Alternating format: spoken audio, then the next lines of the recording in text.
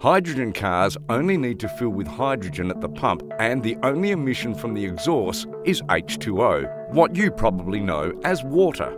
Because hydrogen is the most common element in the universe, it is unlikely to run out like gasoline or diesel. Hydrogen cars are rare now, but that may change in the future. As more appear on the roads, you'll want to know more about them so you can compare them to a future electric car. After all, from 2025 in the UK, you will not be able to buy a new car that does not have an electric motor. Hydrogen cars, also known as hydrogen fuel cell cars, are a type of passenger vehicle that separates from electric cars. Hydrogen-powered cars are more similar to electric cars in the fact that they have no internal combustion engine. Here is everything you need to know about hydrogen cars and whether they are better than electric cars. A hydrogen fuel cell car has a hydrogen tank that feeds a fuel cell with high-pressure hydrogen gas that mixes with oxygen. This mix starts the electrochemical reaction that produces electricity to power the electric motor. This means hydrogen cars have characteristics of both electric cars due to the use of electric energy and motor, and conventional petrol cars because of the tank. However, they represent a unique share of the transportation market, and they're also called FCVs, fuel cell vehicles, or FCEVs, fuel cell electric vehicles.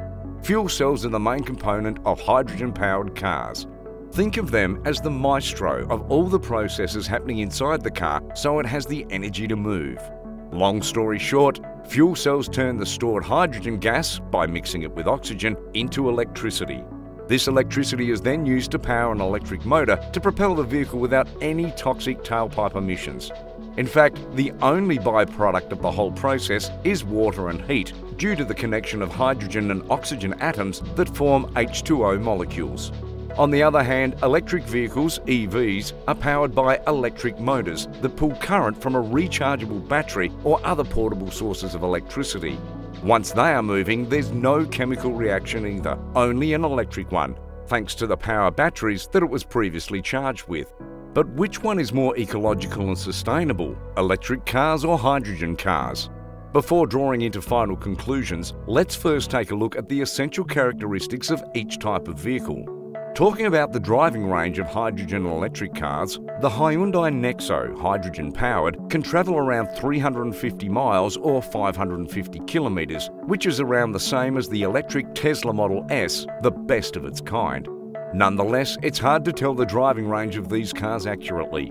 It depends on several metrics, such as the number of passengers that the car is taking, if the air conditioner is on or off, whether the car is on a high road or stuck in city centre traffic, and the type of vehicle itself.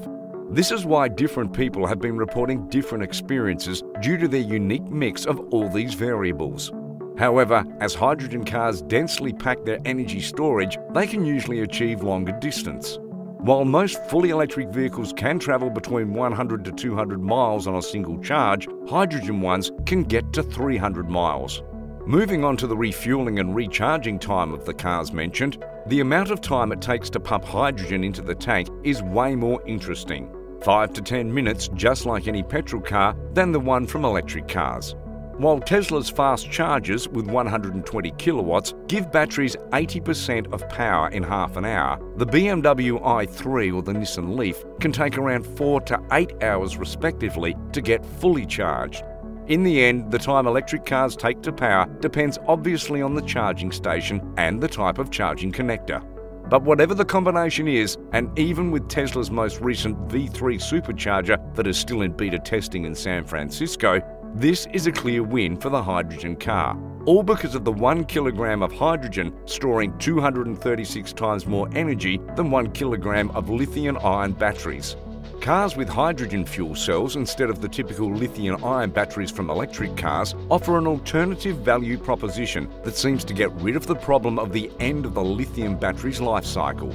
This is a plus as for now, at a time when there's still some uncertainty about the future of these batteries, once they no longer serve their main purpose.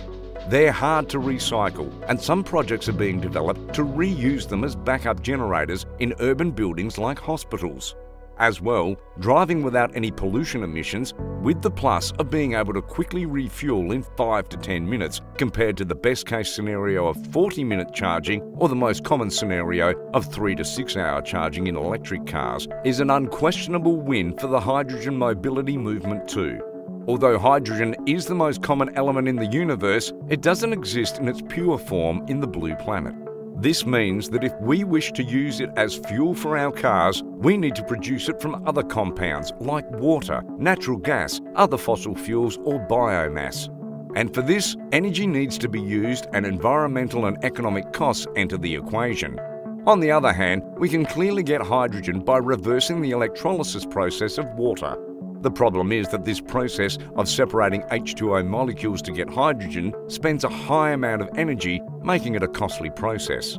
However, suppose this energy is able to come from renewable energy sources like the sun or the wind.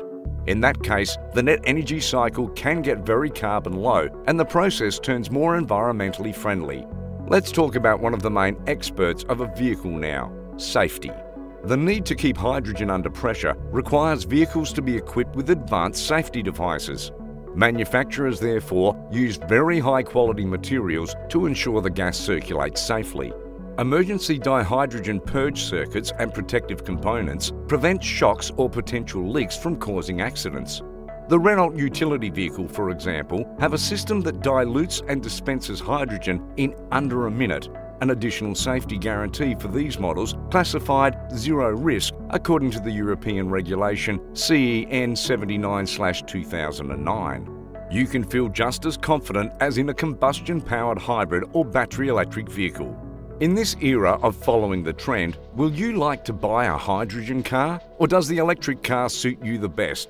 Let us know in the comments section below. If you enjoyed watching the video, don't forget to like, subscribe and share. Thanks for watching.